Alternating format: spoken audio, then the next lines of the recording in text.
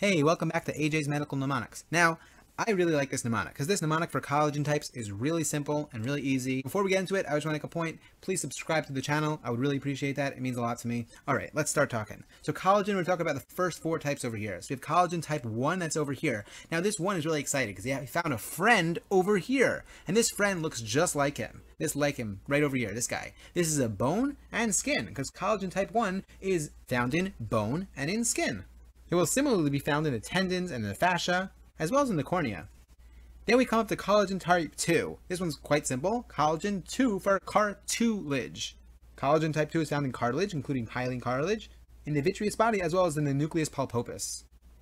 Collagen type 3. This is my favorite. Collagen type 3. We have this guy over here who looks a little bit ridiculous. In fact, you can imagine him saying, "Ridiculous." Anyway, he's going to help us remember reticulin, because collagen type 3 is found in reticulin, especially in the blood vessels, and that way we find these blood vessels over here that's surrounding him, as well as the uterus, the fetal tissue, and in early wound repair. Finally, we come up to collagen type 4. We have this collagen type 4 guy who's going through the floor into the basement, because collagen type 4 is found in the basement membrane, in the basal lamina, as well as in the lens. Alright, once again, thank you so much for watching. I would really appreciate if you subscribed to the channel. Leave your comments, get in touch with me if you need something. Take care.